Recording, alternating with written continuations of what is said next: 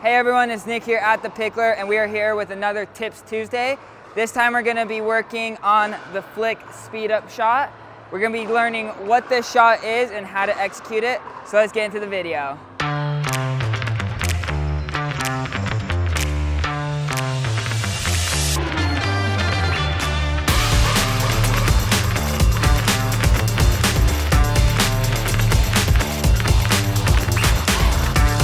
Alrighty, so first let's go over how to execute the shot. So where you're gonna hit the shot mostly when you're at the kitchen line. You can do it with your forehand or backhand. For right now, we're just gonna be focusing on the backhand flick shot. So we're gonna be in a wide stance, just like we're in our ready position, and we're waiting for that yellow zone ball. A yellow zone ball is gonna be around the belly button to chest height. When we're hitting this ball, our paddle's gonna be out, and we're gonna relax our wrist all the way till that paddle touches the ground. We don't want our paddle like this when we're flicking, because it's gonna cause the ball to go straight into the net. So right when we're in this position, we're gonna use our wrist muscles to flick the ball and push that ball right at our opponent, catching them off guard. All right, so a common question is, why do we even do the shot and why is it effective?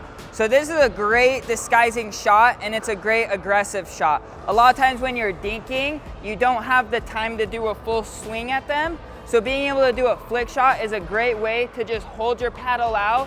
It's disguising because I can either hit a dink shot again, I can push it wherever, or I can flick it and flick it right at them.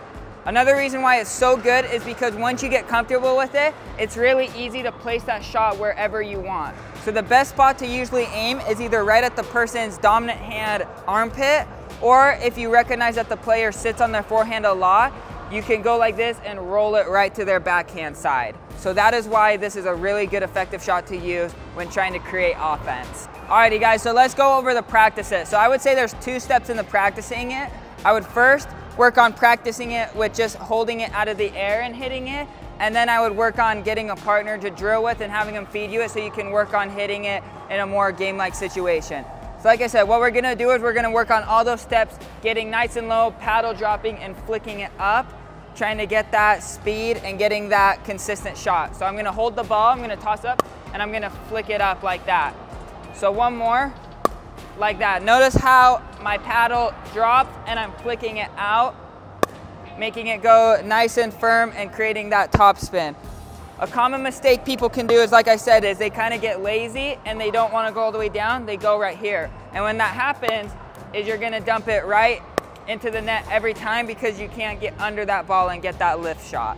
So let's show you now how to do it with a partner. All right, so this is my partner, Tim. Now we're gonna be working on hitting this shot with a partner, and we're gonna be working on just hitting that consistent, accurate shot right at their jam points. So we're gonna go start right at the kitchen. And how we're gonna set this up is I'm just gonna dink with Tim, and what he's gonna do is he's gonna work on giving me that yellow zone ball so I can just flick it and place it right there, right at him, okay? Biggest thing when working on this shot with a partner is don't focus on a lot of power. We're just gonna focus on accuracy and placing it on different spots on his body. So we're gonna show you a couple examples right here.